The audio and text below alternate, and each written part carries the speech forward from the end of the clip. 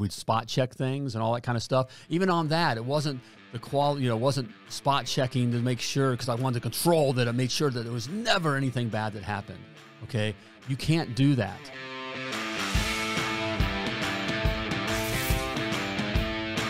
Hey, plumbing pros, welcome to the 384th episode of Potty Talk. And I've been looking forward to this one. Of course, I say that all the time, but I'm looking forward to every one. But these are such important things. And so today we're going to discuss, in fact, the title of today's episode is How You Are Sabotaging Your Plumbing Business and May Not Even Know It. Okay.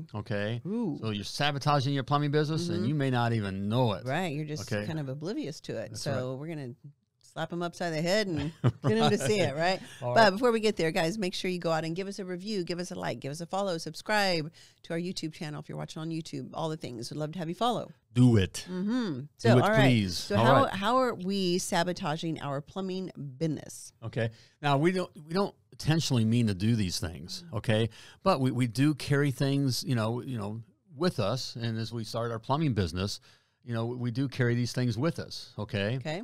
And so I see this all the time that, the guys are doing these kinds of things. And look, and I did it too. I mean, when I mention these things, you're probably going to go, oh, you're talking, okay, I saw when you did that, okay? I made all these mistakes, okay? But you got to let go of these things, okay? In fact, one of the first thing is the past. And so the first thing you need to do is let go of the past. Okay. Like let what? it go, let it go. Be like Frozen. Right. Be like Frozen. It's that, again, we bring to these preconceived ideas or these conditionings, and now on that, we've been conditioned a certain way. Look, if we're plumbers, okay? And we've been conditioned a certain way as blue collar workers, okay?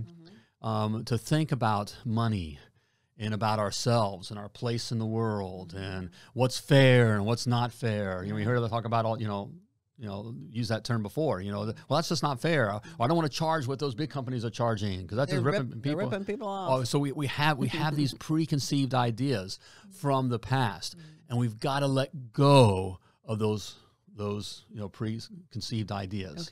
Okay. So I'm not talking about letting go of your morals, okay, or your ethics. Right. I'm not saying that. I'm talking about, questioning yourself and being open-minded to, well, is this, debt, an example of debt, we just can't be in debt. Okay. That's not true in business. I mean, all business, you need debt to grow. Okay. The right kind of debt. Right. Okay. Unless you've got some sugar daddy on the side, or you have some big inheritance that you got, and you started your plumbing business that way. If that's the case, I'd love to meet you, because we've not met one yet, and we've met thousands of plumbing business owners. But we just kind of use the example of I don't want to rip people off. I'm not going to charge that much or whatever. Because anything over $100 is ripping people off. $100 an hour. $100 an hour. Right. It's like you got to. If you're charging less than if you're charging less than $250 an hour, you're a dead man plumbing. But if you're charging $100 or under $100, wrap it up. Either that or get some help so you can determine what your true hourly rate should be. Right. Trust me, it is not $100. Right. No matter where you're at in the U.S. or Canada, I know it can be a little different in some of the other English-speaking countries or whatever. I know for a fact in U.S. and Canada, if you're charging anything less, and you touched on it, in $250 an hour, you're a dead man plumbing. Dead man plumbing. Yep. All right. But you want to know why you're charging that. Okay. Exactly. So it's letting go of those, preconceived ideas and, question yourself. Okay. Or of why, like you said, we're blue collar workers, right? And so, people, and we know this, we can say this, we had a plumbing business, you were a plumber. Yep. People tend to look down on plumbers, right? But when they need one, right, how important are we then? Very important. That's one reason too, to call, that we want to call the trade up, right? Not be a hack out there, right? Not be the guy who shows up with the plumbing truck with the toilet painted on the side of the driver's dash. Oh my gosh, if that's you, please stop. Please, for the love of God, stop. You are killing. So it looks like the reputation. With your window, it looks like you're sitting on a toilet. Looks like you're sitting on a toilet. Right. I'm sorry. Yeah. Which you're literally killing the plumbing industry. That's what you're doing. You're saying we're all just a bunch of hacks. We're all just a bunch of butt crack plumbers that you can lowball us and whatever, and you know, make us come down in price and make us break every price out, and right, stop it. So letting go of that, letting go that you think that, oh, well, I'm just a plumber, or I'm just a small plumbing shop, right? Stop that. No, think about what you want to be, right? About the business that you want, and build your business and your systems and all that around that. Right on. You know, so letting go of the past. The past, you know, what you're carrying with you is sabotaging you. Yes, because it becomes head trash. All right. Next, and this is a big issue too. You see this control. Let go of control. You wanting to control everything is sabotaging your growth. Okay, at best. Okay, at its worst, you're literally killing your plumbing business. Right. Okay, by trying to control everything, by making sure that the guys do everything exactly the way you do it. Right. Okay. Or on the other hand, not hiring anybody because you can't find anybody that's as good as you. Right. Right. Every call is an opportunity for your plumbing business. Stop missing those opportunities with Plumbline. Plumbline is a 24/7, 365 days a year answering service exclusively for professional plumbing companies. Whether you're the plumber owner still in the truck who needs someone to answer the phone, need the service line answered nights and weekends, or just want to catch those overflow calls, Plumbline is a no-brainer. Sign up with Plumbline today. Go to themilliondollarplumber.com/Plumbline and mention that you're a Potty Talk listener to receive priority onboarding. You're not going to find anybody as good as you. Right. You're just not. Or afraid they'll get bad reviews, or it could be poor quality or whatever. Right. I'm trying to control everything. Parts is another place. I'm trying to control that. I know exactly how many parts I have and how many half-inch copper 90s and all this and iguana and all that kind of control. I'm not saying you don't want to be aware of that stuff and work towards it, but that control is you're holding on so tightly. I mean, if you see me on those that aren't, on video, can see, there's that thing of holding on, it's holding on so tight. That's what control is. All right. And that is holding you back. Yeah. Okay. At best. Okay. At its worst, it's really sabotaging your plumbing business. So you need to let go, just open up a little bit, okay? Well, let go of feeling like you got to be in control of everything. Right. When you talk about parts, it's also, I'm going to just make sure that I get the lowest price from my parts house, right? Well, okay, part of it, yeah, you do want to make sure that you're being cost effective, of course, with your parts and getting the best materials at a good price. But if you've got a parts vendor that's working with you and maybe delivers things to your shop or whatever, pay a little bit more. Don't be nickel and diming them for every little thing. Again, that's you wanting too much control. Now, it also doesn't mean that, okay, well, I'll just let somebody charge me some outrageous amount and I'm never going to pay attention to other price. Of course not. Right. But if you've got a working relationship, a good working relationship with your parts vendor, don't be nickel and diming them so much, or being on top of every single little receipt that comes in. Ooh, why did the plumber get 2 of these and he only needed 1? Short of it, maybe being a water heater or something, and that might be an issue. But yeah, letting go of those types of things of control. Right. Hold on. What is that noise? You hear that? Yeah. We got a sound here in the studio like there's work being done. Something, sorry. On our house here, but I don't recall. Did you call him? I don't think so. Okay. Anyway, sorry. Or it's, you might be hearing some knocking. A loud rodent or something. I don't know. Oh, golly. There are snakes here. So this whole, the whole thing of control, and you can't control everything, though we try.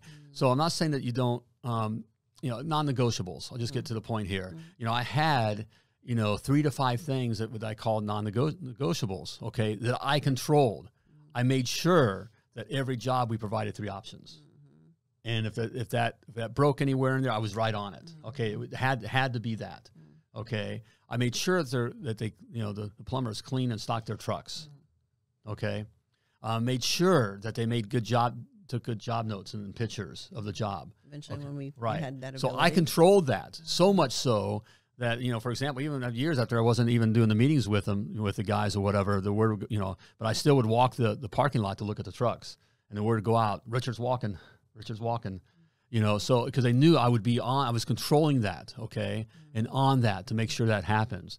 But I didn't control how the guys did the job, how how they worked, and did they run the water lines a certain way. I wanted neat, clean work, and if water came back, you know, and we'd spot check things and all that kind of stuff. Even on that, it wasn't the quality, you know, it wasn't spot checking to make sure, because I wanted to control that. I made sure that there was never anything bad that happened. Okay, you can't do that.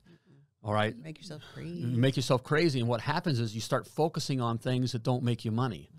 Controlling the stock doesn't make you money. When you say, "Well, it loses me money," doesn't make you money. You know, I never kept track of, you know, in our supply house, you know, in our shop or whatever, all the stock. And did guys ever maybe use a Fluid Master personally? Maybe. Now, one time I don't notice the cost. You don't notice, you know. But I think the biggest thing, I think in all the years, I think someone walked off with a tankless water heater.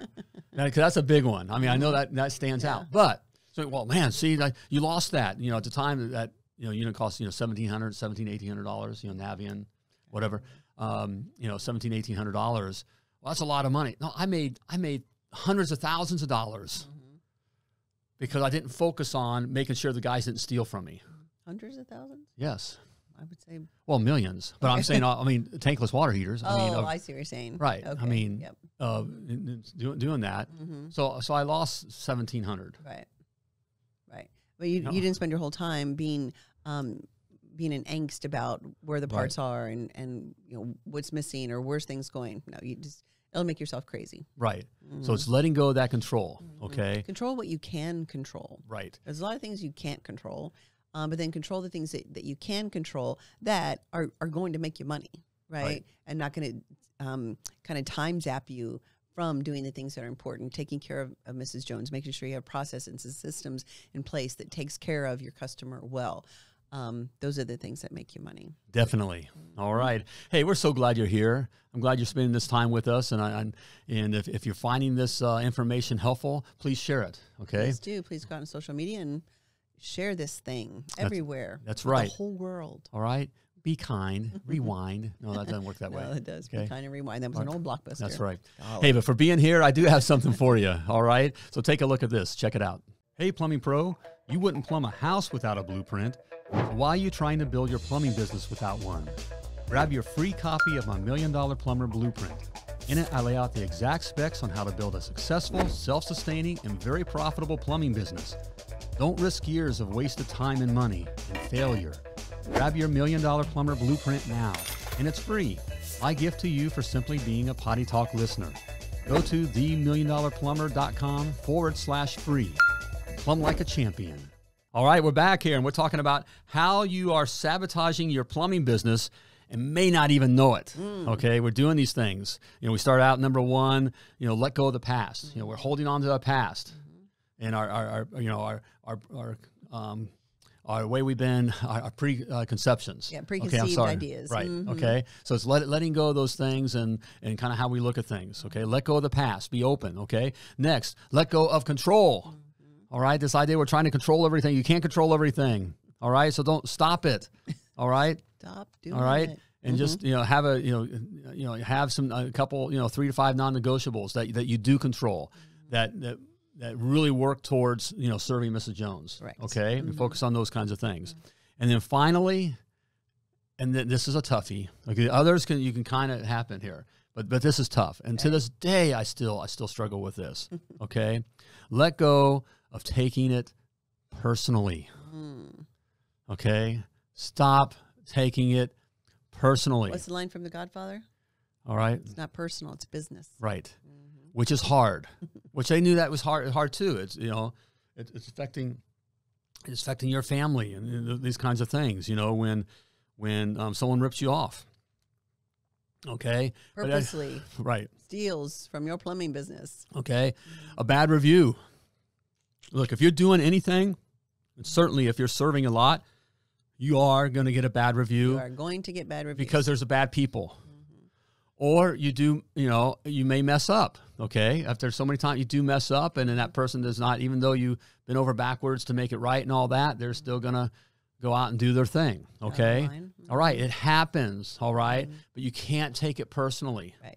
All right, or you live in it. You'll always live in that angst. and in that, you know, those kinds of upset feelings. Frustrated. Right. Yes. Okay. Yeah, you can't take it personal. Reviews are a big one, right? People tend to, and we did it. Yeah. You may have 100 reviews, right? And 98 of them are 5-star, and they love you. They just love, love, love. They love your service. They love the experience. They love the plumber that was sent out, the friendly gal on the phone, all the things. And then you have 2 reviews where you suck. You suck so bad that no one sucks more than you. And what reviews do we pay attention to? The ones that suck. Those 2, right? Because we end up taking it personally. And you're not going to make everybody happy. It's impossible. And if you are trying to make everybody happy, you're never going to be happy. Right. That's for sure.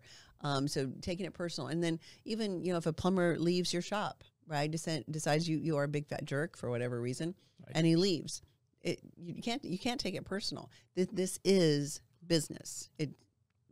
Business is business. And yeah, it's difficult to not, you want to reflect on it, right? You want to those 2 reviews. You want to take a look and say, okay, did we do something? Did we do something wrong? Where in our system did something break down? And then if it did, then you do your best to fix it, right? Right. But for the most part, especially when it comes to reviews or a plumber leaving in a bad way, more than likely it's on them and not you, right? And not taking it personal. In all the years, every time I took it personal, it never got any better. It never. Statement. In fact, it usually got worse. You know, with cops showing up, or me being sued for something, or whatever. You know, that kind of a thing. Okay, and so it never taking it personally, and that's not just on the side that's, you know, that kind of hurts, or the other side of living in this pain of just why'd they do this to me, or wow, how can they get away with that? And then here's what I'm gonna do. I'm gonna go out and blast them. Or from a review standpoint, oh yeah, well, I'm gonna go out and write a big long novel about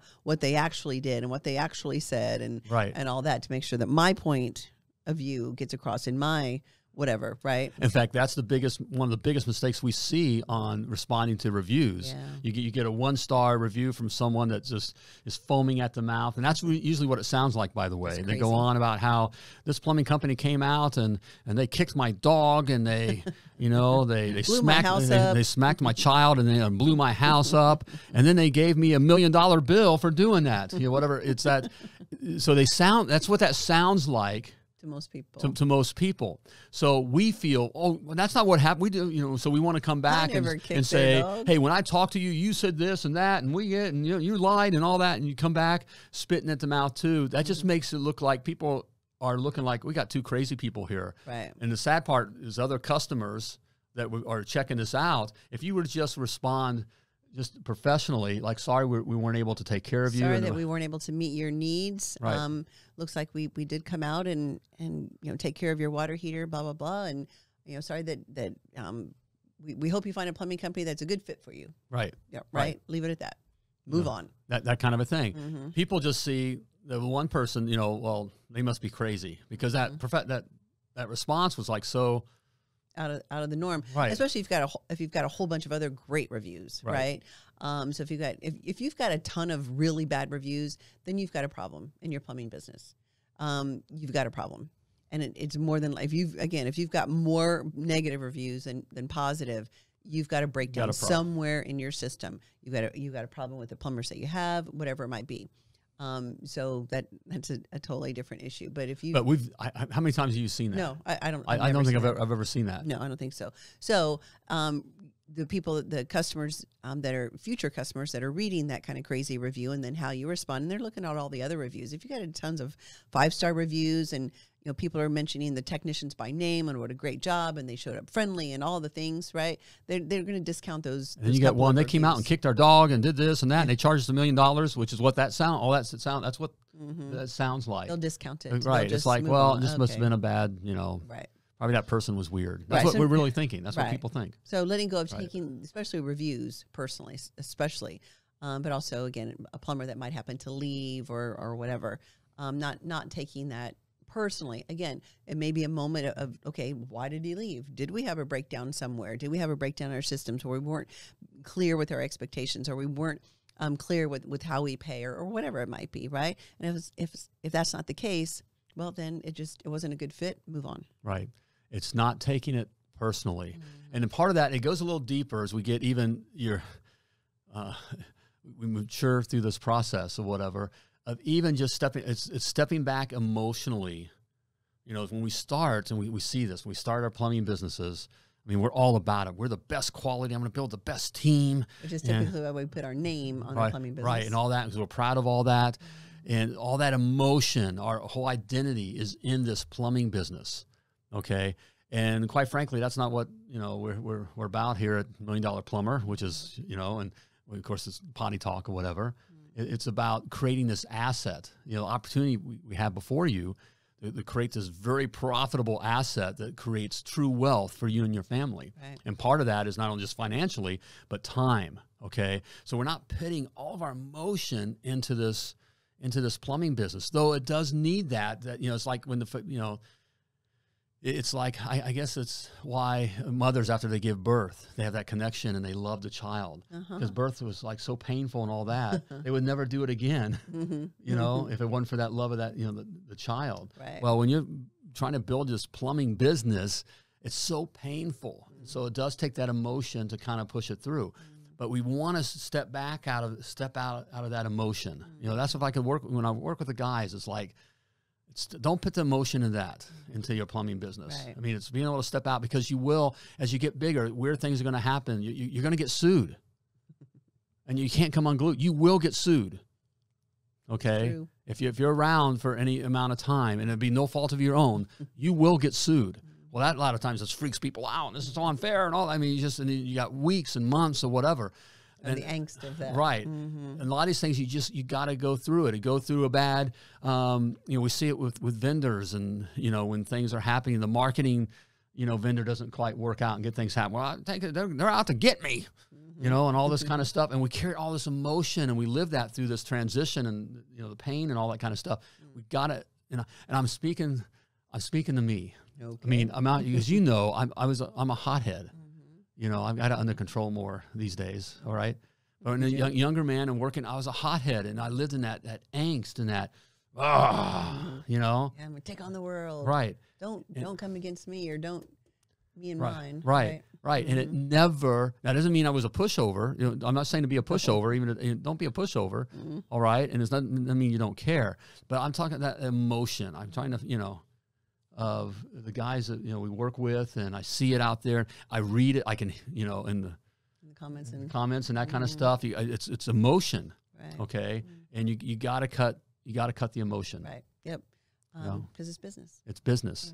All right, okay. So that's how you're possibly sabotaging your plumbing business without even being aware. So maybe check some of those things. You know, are you living in the past, or not letting go of the past? Are you not letting go of control, and are you just taking it too personal?